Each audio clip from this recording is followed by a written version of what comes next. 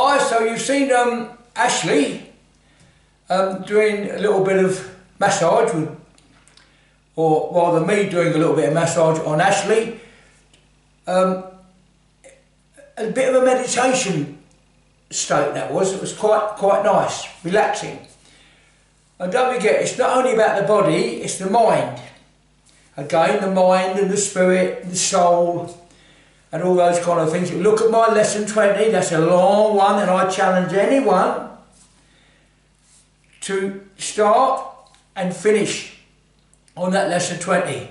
It's all about the mind, the spirit, the soul, the Holy Ghost, the beginnings and the end.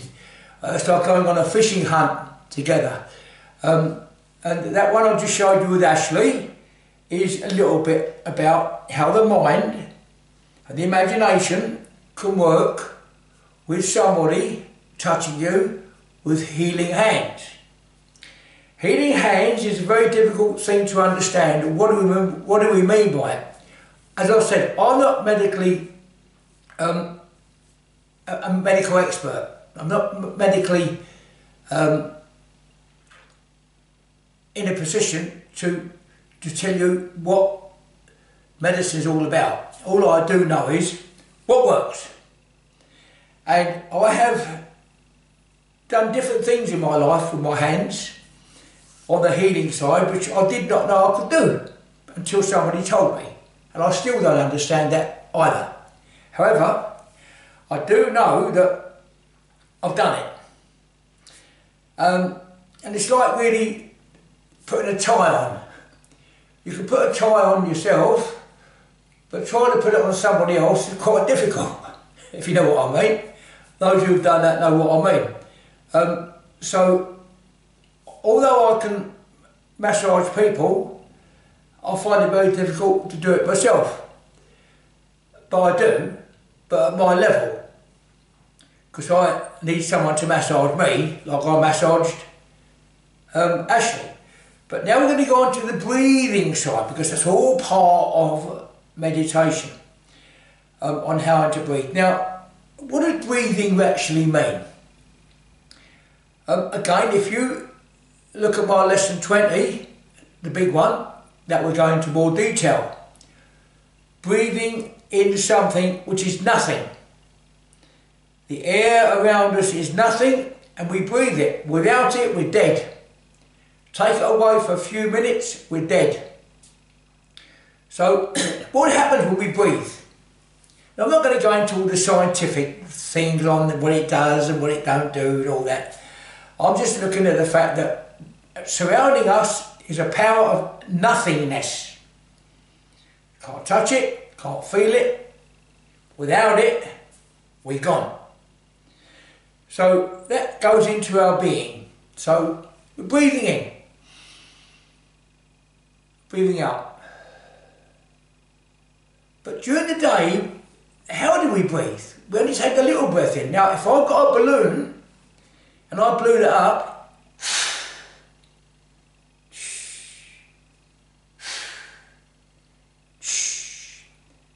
the same level we breathe every single day, breathing in and out.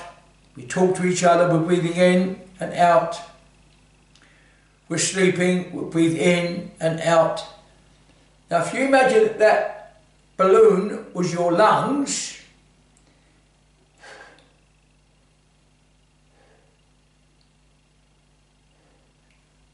that's the normal breathing. It will only blow up a little bit of that. A little bit of that air we blow in wouldn't fill the whole balloon up. But if we went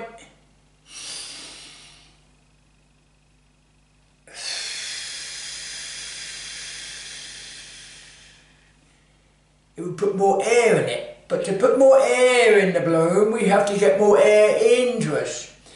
And when I say to people take a deep breath, first thing I do is go, is their shoulders up, which I just did just now. We're not breathing in our shoulders, so why use our shoulders? So drop your shoulders and do that same breath. Breathing in,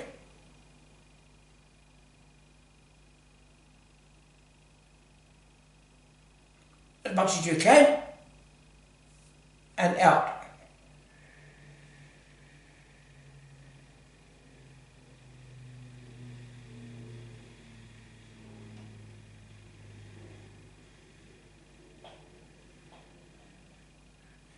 Quite a long time, wasn't it? Instead of going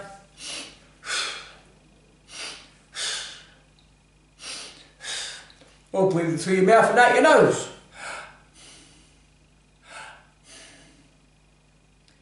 How many times do we actually fill our balloon up as much as we can without moving our shoulders? I can feel it here now, on 1 inch below my belly button, when I blow out. Instead of going out there, I'm going to try to blow it out, but exercise the bottom part of my body and blow out. I can't show you on the video because I'm not, I know, I'm trying not to stay on my toes. Watch my fingers.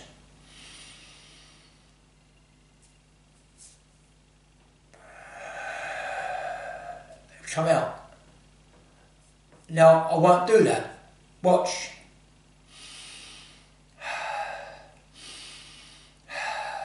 Now watch. Fingers will come out. So sometimes breathing has got techniques and skills. I'm going to show you one of them, which I always use. And when I'm cornering my fighters in the boxing ring or in the cage, I'll always tell them, breathe in and out, just like I'm showing you now. Not but breathing in, put the tongue behind the roof of your mouth, behind your teeth, and purr. Try to control that breath and try to let it out slowly and long. Breathing in slowly.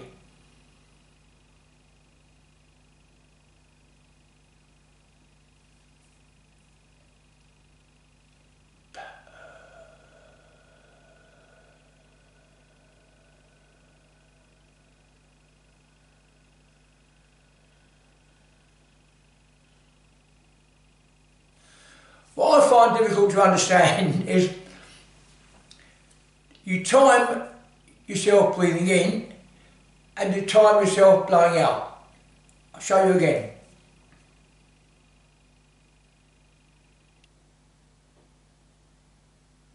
I can't hold that boy in.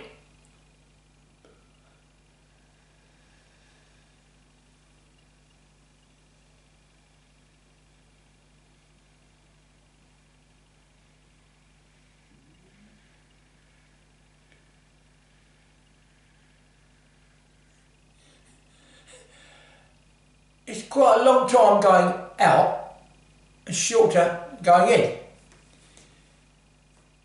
But the amount of pleasure that it gives you when you're doing it in an exercise form. They do quite a lot of this in Tai Chi. I'll show you what I mean. I'm going to use our children's syllabus, number 1, 2 and 3. We teach them to go down to escape. We teach them to go up to escape. And number 3 is 1 down and 1 up. So number 1 in the children's syllabus and the ladies' self-defence is going down. That's number 1. Number 2 is going up. And number 3 is 1 going down and 1 going up. So let's try and put the breathing into that. When I make that movement, I'm breathing in.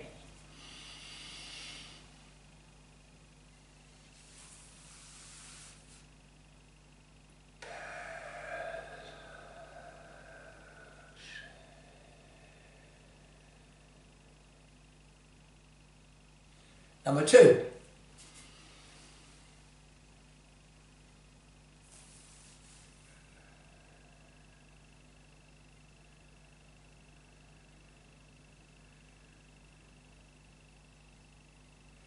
And number 3.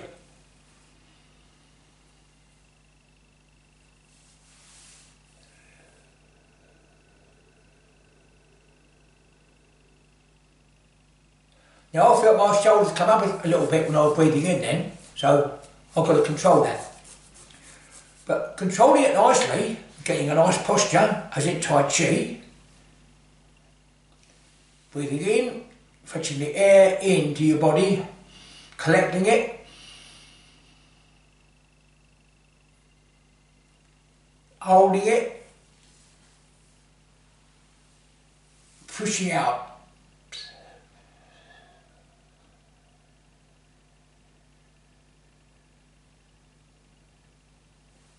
2, bring it in and out.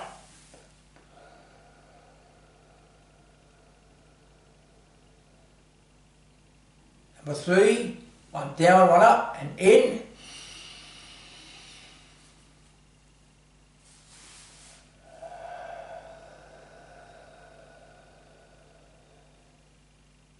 And now adult jiu-jitsu syllabus is the same thing.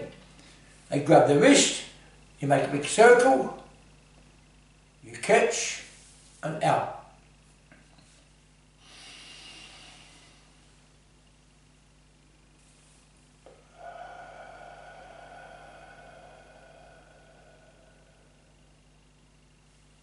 Number 2 in the adult syllabus is the other shoulder. We push the head around to come to that side, so we're pushing backwards. Again, breathing in.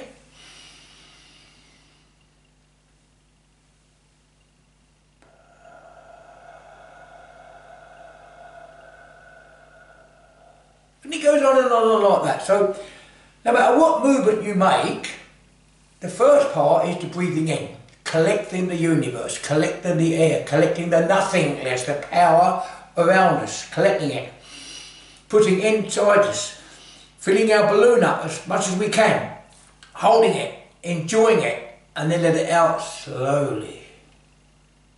So that's the breathing techniques of Brian Dossett.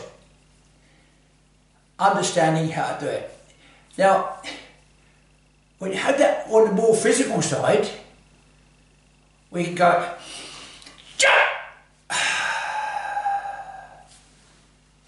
it is making an impact at the end.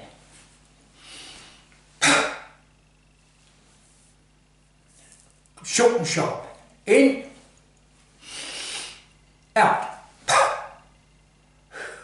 Still some there. So all this kind of thing is, you can either do it slowly, gently, or powerful.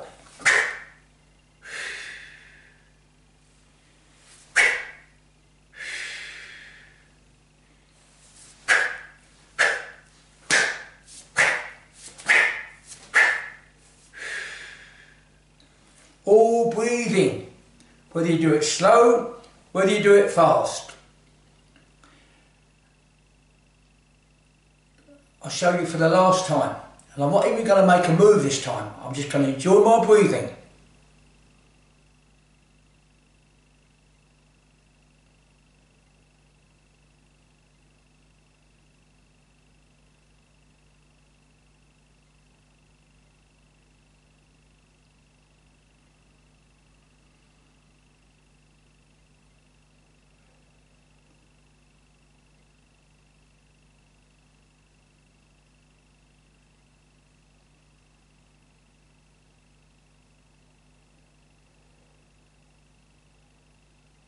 That's without doing any movement at all. How many times have we heard people say, when they get uptight, get in a bit of a temper, oh, take a deep breath, slow down, take a deep breath. Because what happens, when you start getting irritable, and you get upset, a lot of stress, your blood starts to go faster.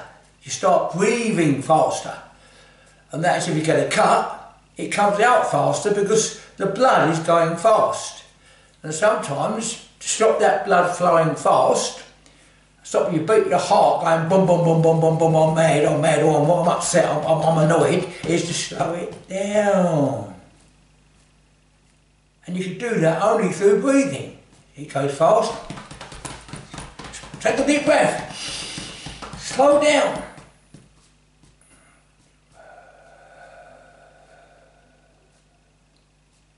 Keep to that level. That's what we mean when we say, take a deep breath, slow down, keep calm. Hope you enjoyed my little lesson. Bye bye.